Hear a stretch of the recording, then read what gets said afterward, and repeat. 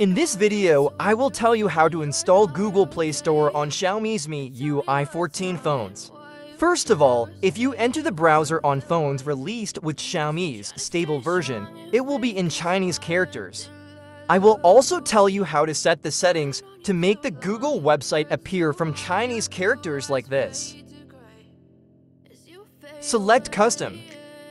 Enter www.google.com here. After adding it, delete recent files. Okay, enter the browser to download the Google Play Store.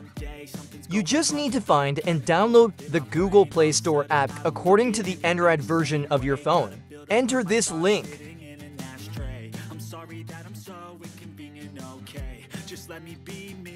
Google Play Store must be updated.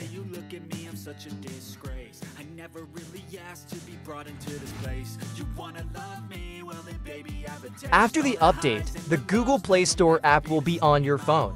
There are still steps to be taken in order to use the Google Play Store app. Let's see how to do it.